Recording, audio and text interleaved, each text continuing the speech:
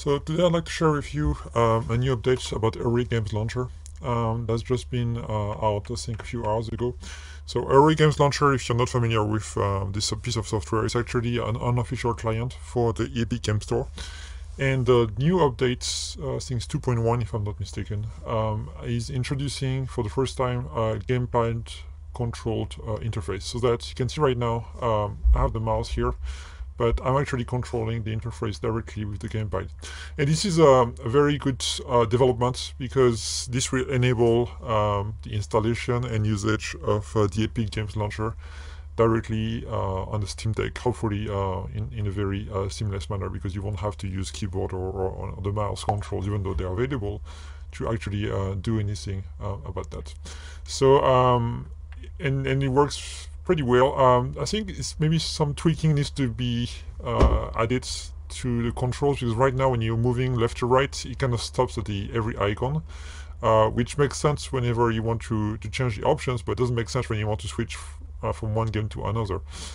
So maybe it will be improved later on, but it still works very well. And you can see I can just launch a game like that using the A button on my keyboard, or my controller.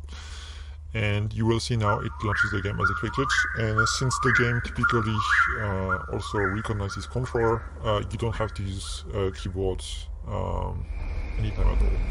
So you can see here I'm using controller as well. Playing a short hike shooter, very quick. I recommend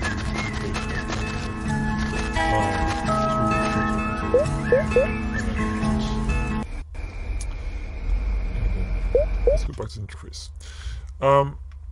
You can also use the Y button to change the settings or go into the tools, requirement, and information, and so on like that. You can also control most of the settings through the interface, so it's not limited to the navigation for playing the game. You can also use it for actually modifying the wine options and so on.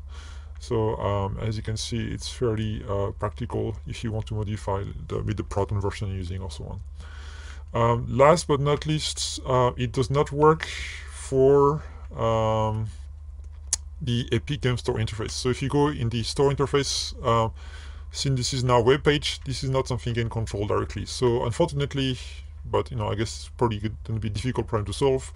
You won't be able to go and pick up your free games directly using the Gamepad. You will have to use a mouse or use different machines if you want to do that. But since it's mostly focused on maybe running your games with the Gamepad, and especially for the Steam Deck release, this may not be a very big issue.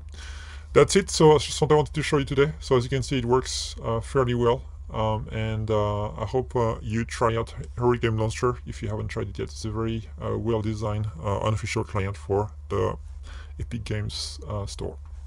Thanks, and talk to you later.